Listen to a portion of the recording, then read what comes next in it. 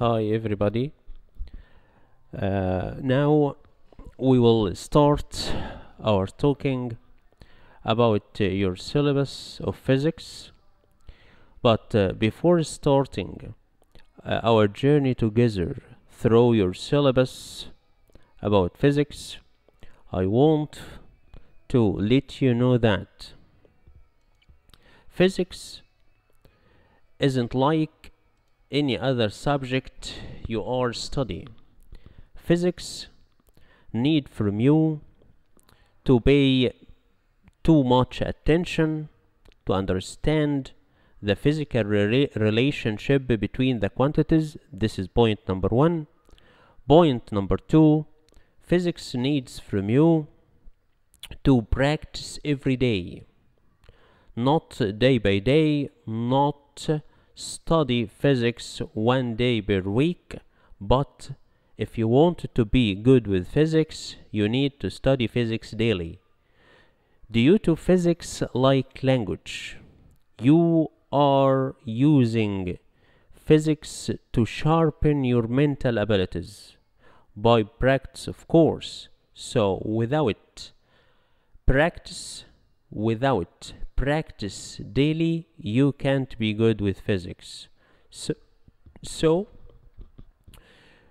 before starting your journey, I want from you to avoid some points and care of other points. To avoid some points, number one, you need to avoid multi-sources. Don't learn too many ways to deal with physics, but learn only one way to deal with it. Number two, avoid learning by heart. Don't learn the data of physics without understanding. It's important for you to understand every piece of information you study with physics. Number three, avoid fear. Don't fear from physics, because physics is a subject which supports your mental abilities. Physics help you to learn how to have a strong personality. This is physics. So don't fear from it. Don't afraid from it. It's physics. Number four, avoid learning without arrangement for your time. It's important to be aware of the location of physics in your daily time. Don't study physics when you are tired, because if you are tired, you can't study physics by a suitable way. This is point number one, what you have to avoid. Point number two, what you need to care of. Repeat the informations with yourself by your own terms. This is point number one. Point number two, care of practice every day. Point number three, concentrate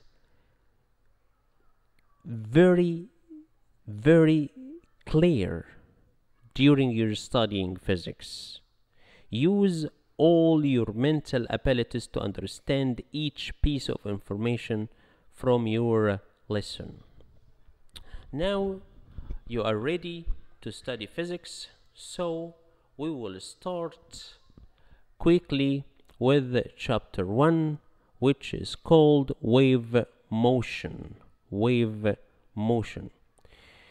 Before studying wave motion, we need to understand what's the meaning of motion. And we will analyze the definition of wave. So what is the meaning of motion? Motion means, if I told you, for example, that I have a car was standing at point A. After a while, this car moved from point A to point B.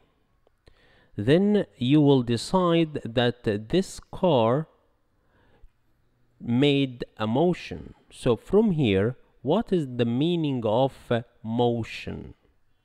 Try to think what is the meaning of motion by this way.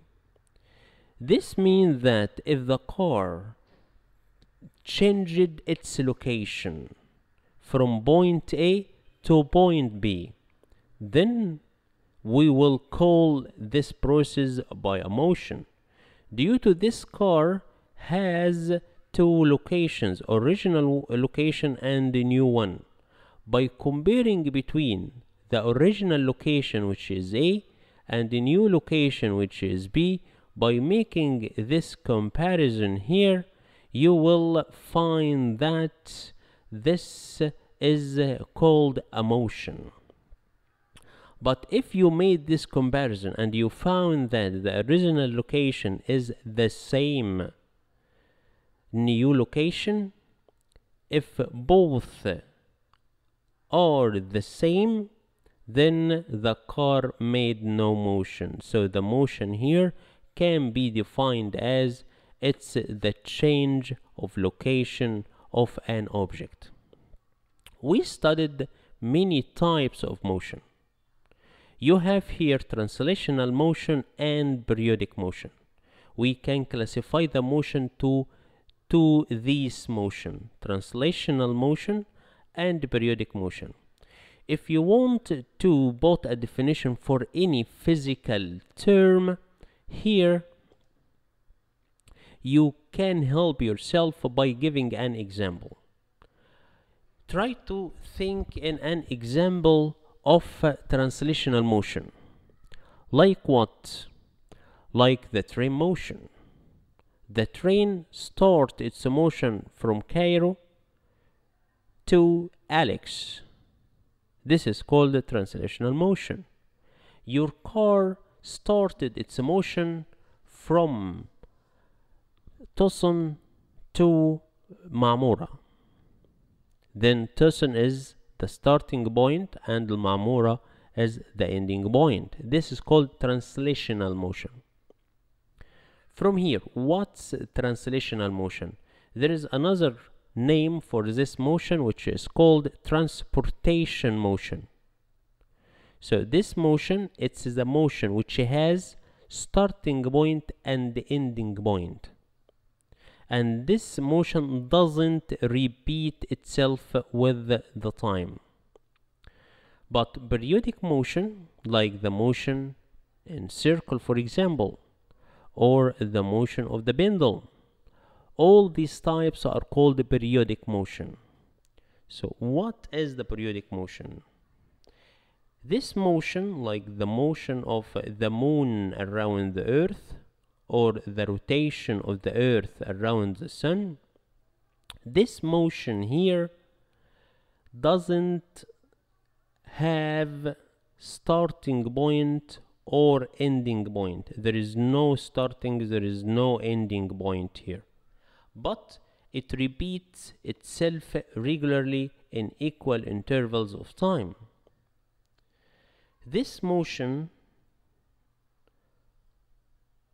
can be classified into many types. We can classify periodic motion to, number one, circular motion. It's the motion in circle which you studied during the previous year, senior 1. Number 2, the vibrating motion. Can you think about an example for vibrating motion? Something move, vibrating motion. Can you think in an example of that? Vibrating motion. You studied in junior 4 that the motion of the solid molecules is called limited motion. This limited motion is vibrating motion. This is the vibrating motion, like the motion of the solid molecules. Number 3, the oscillatory motion, like the pendulum. The pendulum and the string and the spring All these are considered oscillatory motion, and we will study in details why this is called by an oscillatory motion.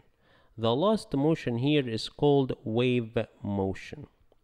So this is what is the meaning of motion and the types of the waves. Now let us move to discuss the second concept, which is wave. To understand what is the meaning of the wave, imagine with me there is a person standing on the edge of a lake, and this person starts to throw a stone in water. If I asked you try to describe to me the properties of the surface of water of the lake before throwing the stone, can you tell me the properties of the surface of the water? Try to think. What is the state of the surface of the water before throwing the stone in it? Of course, the surface of the water is calm. It's calm in this state. But after throwing the stone into the water, there is something opposite to the calm state. There is a disturbance. The surface of the water, after throwing the stone in it, suffer from disturbance. This disturbance due to the throwing of the stone. Here the question, why this disturbance appeared on the surface of the water? After quiet thinking, you will find that this disturbance because the stone has something. This thing transferred from the stone to the molecules of the surface of the water. This thing is called the energy. This thing is called the energy. The energy transferred from a stone to the molecules of the water. This during the process of collision between molecules of water and the molecules of the stone. The stone got its energy from your hand. You gave the stone its energy during the process of throwing. Then this disturbance start to move on the surface of the water. We call it propagation. The disturbance propagates on the surface of the water in the form of number of circles have the same center. This center is the point of collision between the stone and the water molecule. From geometry, I think you can tell me the name of this shape. Number of circles have the same center. This shape is called concentric circles. This concentric circles, due to the shape of the disturbance, is look like number of circles have the same center. Of course, the direction of propagation of this disturbance, you will notice that it will be in all directions. So these circles, during its propagation, it will carry with it the energy to transfer it in the direction of propagation. This is called the wave motion. From here, of course, we can define what's the meaning of wave motion. These circles are called, of course, water wave. But before putting a definition for the wave, I want to let you know that our analysis for the data here about the spreading of waves on the surface of the water. We have something in physics which is called reference frame. What is the meaning of reference frame? Reference frame means if we got some analysis on the data, then we got some rules and some laws here. These rules, you can't use it out of its reference frame. What's the meaning of that? This means the rules which control piece of the universe stay there in the same piece. We can't take these rules from its environment to another environment. What is the meaning of that too? This means we can't use the rules which control the spreading of wave on the surface of the water to understand the waves which move at the depths of the water under the surface. There are new rules, we have to find it. Now let us discuss or form together what is the meaning of wave. Here the wave is the disturbance that propagates and transfers the energy in the direction of propagation. This of course will be relating to the time. This is the meaning of the wave. After that, we have many types of the waves, and we have many bases. Depending on it, we can classify the waves. We can classify the waves to two types: mechanical waves and electromagnetic waves. Here, why we call mechanical waves by this name and electromagnetic wave by this name. First, we will discuss electromagnetic waves. After that, we will take our time in studying mechanical wave. Why we will start with electromagnetic waves? Because electromagnetic waves, we will take only some notes about it, and you will study this part in details during the next year, Senior 3, in 4 chapters. So now we will take some notes about electromagnetic waves. Number 1, electromagnetic waves is called by this name. This due to it consists of electric field and magnetic field. For example, for electromagnetic waves, the light, the visible light, the sunlight is an example for electromagnetic wave. This light, its ray consists of two components: electric field and magnetic field. These two fields are perpendicular on each other. So the angle between electric field and the magnetic field equal 90 degrees. And when we call it perpendicular, we will name it transverse wave. So why we call all the electromagnetic waves by this name?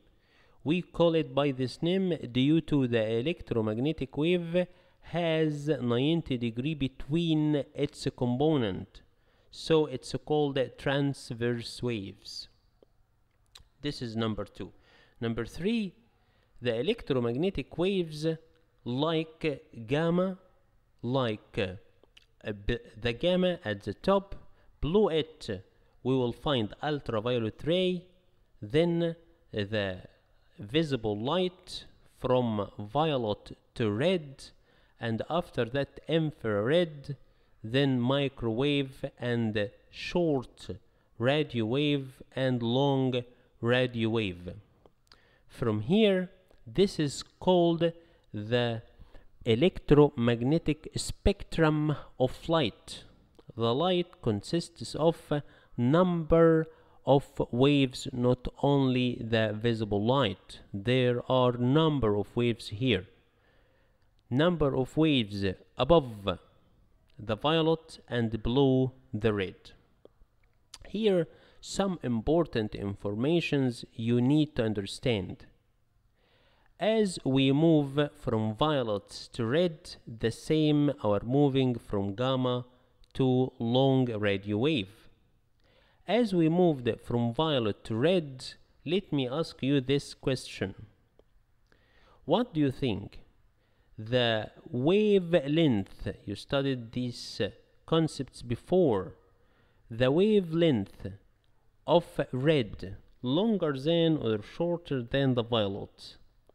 Try to search in your environment for an evidence to tell me the red light and the violet light. Which one of these have long wavelength? Of course, if you watch the lights, the back lights of your car, you will figure out it's red. Why this is red? This is for warning the driver behind you. This means the driver behind you, by seeing the back light which is red, can recognize you from a far distance, so he can avoid any accident with your back.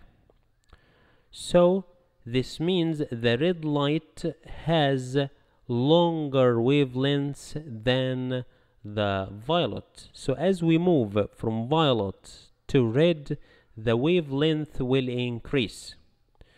By the same way as we move from gamma to long radio wave, the wavelength will increase. And you know that the relation between lambda and the frequency, it's inversely proportional. Then as lambda increase, then wavelength, lambda is the wavelength, and the wavelength will increase, so the frequency nu will decrease. And if the frequency decrease, its energy will decrease too. This means gamma has high energy and low wavelengths. Long radio wave has long wavelengths and low energy.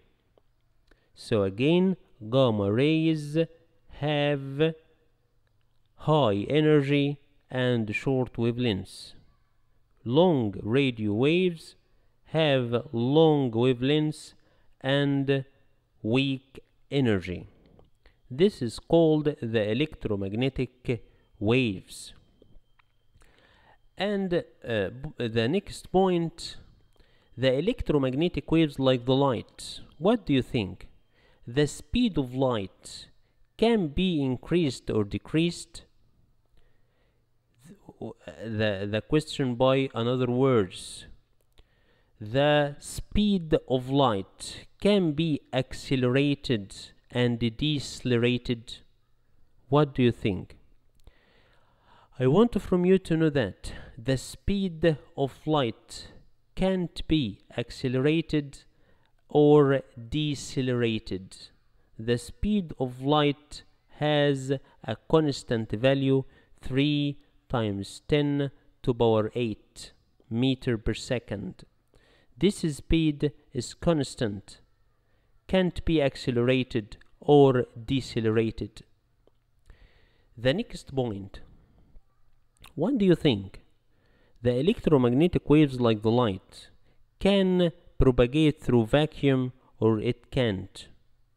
Of course, the light which is produced from the surface of the sun can propagate through the vacuum and reach to our surface here on the earth. This means the light can propagate through the vacuum, then the light doesn't need medium to propagate through. It doesn't need medium. The medium isn't important totally. So we can call the electromagnetic waves by non-materialistic waves. These waves are non-materialistic waves. Why these are called non-materialistic? Due to these waves can propagate through space, so it doesn't need medium. Medium isn't important at all. So it's called non-materialistic waves. But before reaching to the surface of the earth, the light can propagate through the medium too. As you see, if you looked at the sky, you will find that the light propagate through the air. This means the light can propagate through the media. So of course it's important to know that the medium should be transparent, of course, to allow the light waves to pass through it. So the light, as an example of electromagnetic waves, is called materialistic wave. So from here, the wave, the light wave, the electromagnetic wave is called materialistic and non-materialistic wave. So all these details will help you to understand a full information and a complete image about what is the electromagnetic waves. But you will study this part in details during the next year, Senior 3. Now we wanted to move to study mechanical wave. Here, as we used to know, if you want to understand about something in physics, you need to help yourself by giving an example. Mechanical waves. Mechanical waves, like for example, sound in air. And as I told you before, sound in air, we are carrying off the reference frame.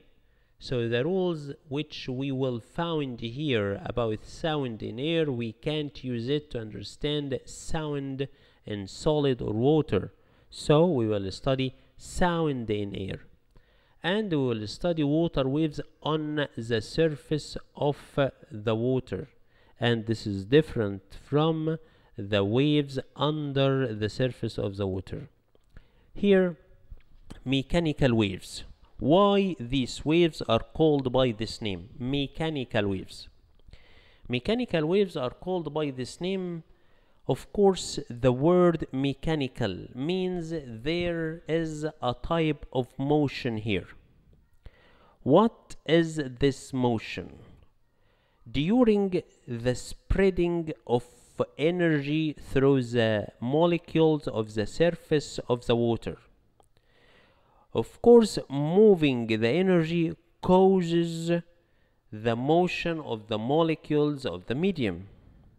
So, due to the motion of the molecules of the medium, these waves are called mechanical waves. These are called mechanical waves due to the motion of the molecules of the waves. So these waves, as you understood now, need medium or doesn't need medium to propagate through? Of course, need medium to propagate through to make it move. So this is called the mechanical.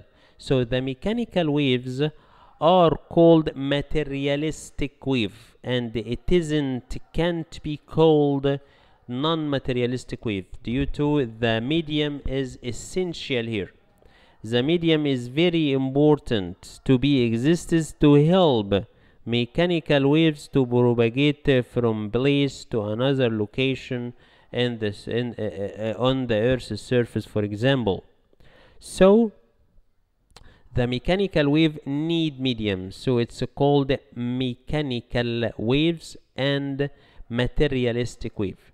And of course, you know that the speed of sound, for example, it's 340 meters per second, and this speed is very low if you compared it by the speed of light, which is 3 times 10 to power 8 meters per second. So the speed of mechanical waves is very low by comparing it with the electromagnetic waves. This mechanical wave can be classified to two types.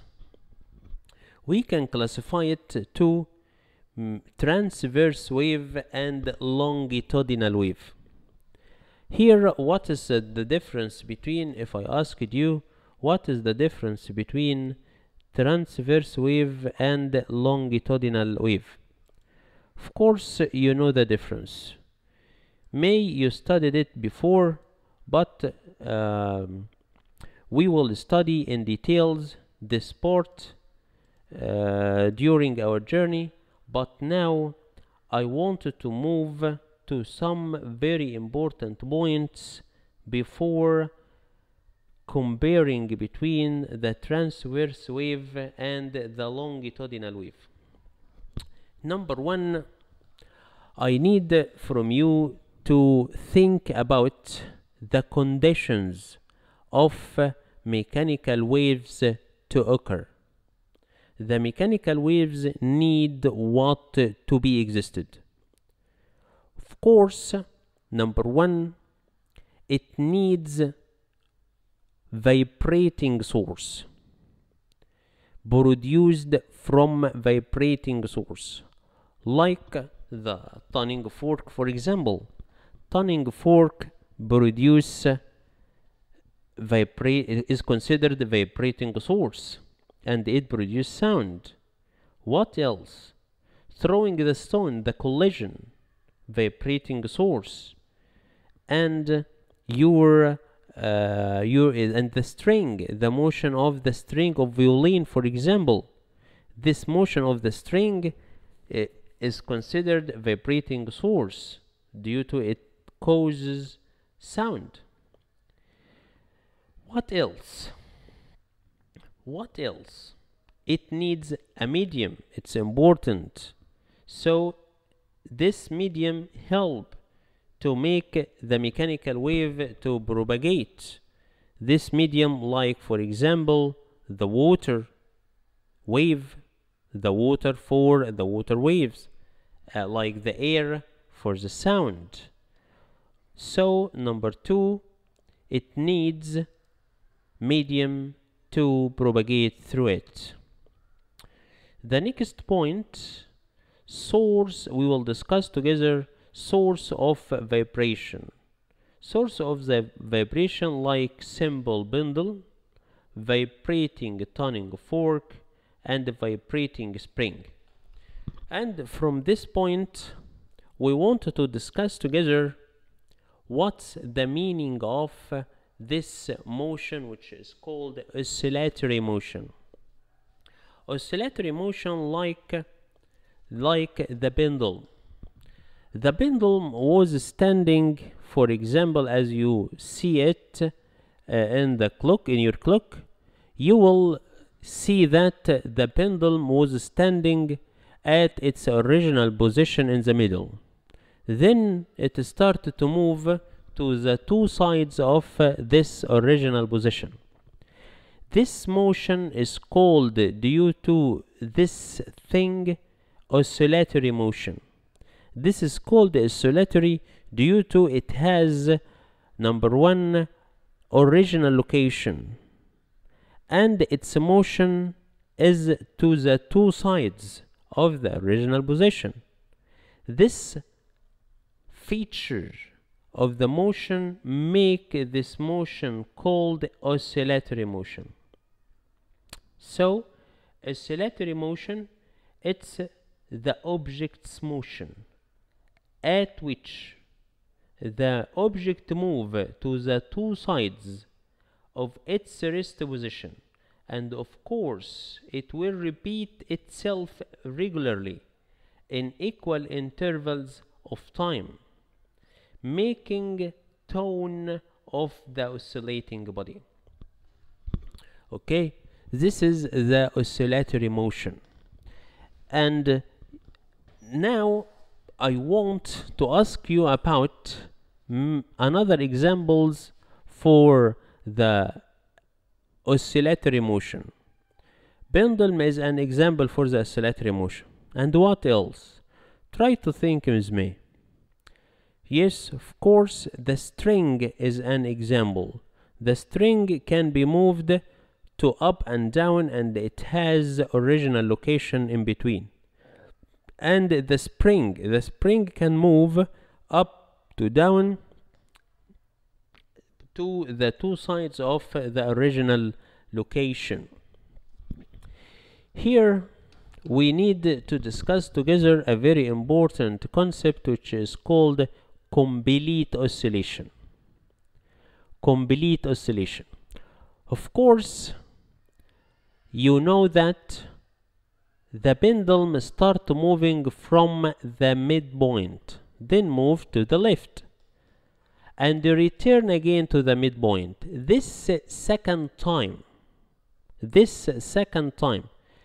will be at the same location, but it will be in the opposite direction. This make these 2 points, these 2 times of passing by the midpoint, are called different in phase. What is the meaning of different in phase? Different in phase means these 2 points have the same location but opposite in direction. Same location and opposite in direction. If the direction is opposite, this means that these 2 points are called different in phase. It will complete its motion to right and return quickly to the midpoint again. But here, this is the 3rd time, has the same location of the second and the first time, but in the same direction of the first only. So the first time and the 3rd time, these 2 times have same location and the same direction. So these 2 times are called have the same phase. So if the object passed by it 2 times, these 2 times have the same phase. Same phase again means have the same direction and the same location. This means that this object made a complete oscillation. So if we want to put a definition for the complete oscillation, you will say that it's the motion of the oscillatory object when it passes by a point along its motion twice successively have the same phase. If this happened, we can say that this object made a complete oscillation. Here are some very important points I want from you to take care of it. We have here 2 locations. Location number 1, when the pendulum passes by the midpoint, which is called original location, and the 2 points to the left and right. The 2 points to the left and the right, the speed to these 2 points will decrease. So the kinetic energy will decrease, of course. And as the kinetic energy decrease, its height increase. So if the height increase, this means the potential energy will increase. As we moving toward the original location, the speed will increase. Why the speed will increase? The speed will increase this due to its motion toward the acceleration of the Earth. So the speed will increase, of course. But as the velocity increases, the kinetic energy will increase too. But the height will decrease. And if the height decreases, the potential energy will decrease. Don't forget that there is a relation between potential energy and the kinetic energy. But the relation here is inversely proportional. What the meaning of that? This means that as the kinetic energy increase, the potential energy will decrease. Why? Due to the part from potential energy which disappeared, it appeared as kinetic energy. So there is inversely proportional between these two energies, but the summation between them is called mechanical energy, and the mechanical energy always constant due to it's the summation of potential energy and kinetic energy. Now I want from you to note this point.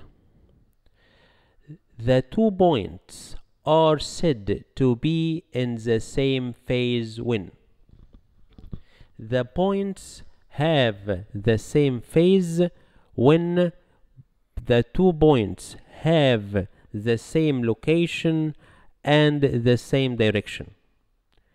If the 2 points have the same location and the same direction of motion, it will be called by same phase, of course at any instant.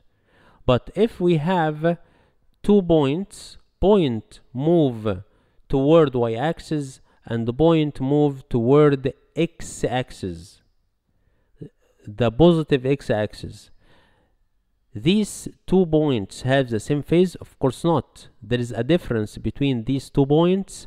This difference equal 90 degree. This difference equal 90 degree. Another 2 points. If I have 2 points, point move to y axis positive and another point move to y axis negative. The difference in phase between these 2 points, of course, will be 180 degree.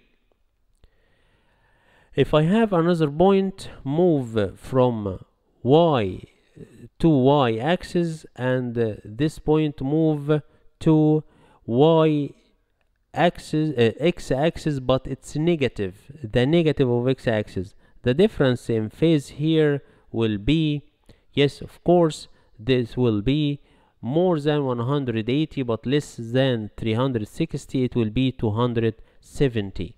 From here you can understand when you can decide if the 2 points have the same phase or not. Now we will complete our discussion about the most important concepts of the wave motion. The next title will be amplitude. Now let us move to discuss this concept together.